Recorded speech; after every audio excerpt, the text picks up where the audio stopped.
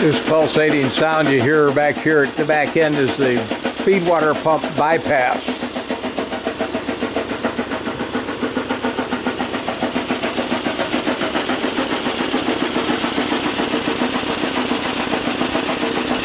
I need to put the stack back on it. I've been cleaning on it, working on it all day, getting it ready for our first winter event, which is next weekend.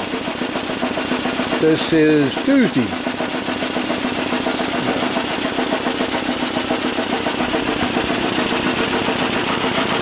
Need to put a little water in. Now you'll hear the bypass stop when I close the valve to put water in the boiler.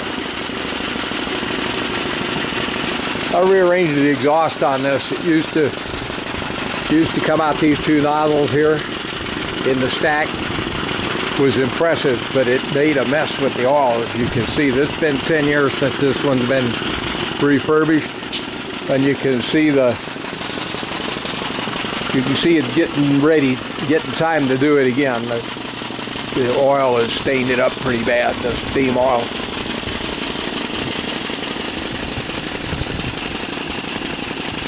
Been a pretty nice little run. I think built by Bill Connors in Nashville, Tennessee. He built a number of them. It transfers a lot of water in a hurry. It's just about there. See the sight gauge?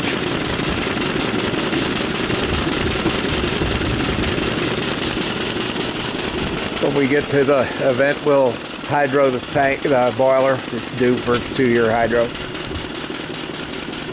I don't anticipate any problems. It's been a good little unit. I keep it when it's in storage. I keep the boiler full of nitrogen.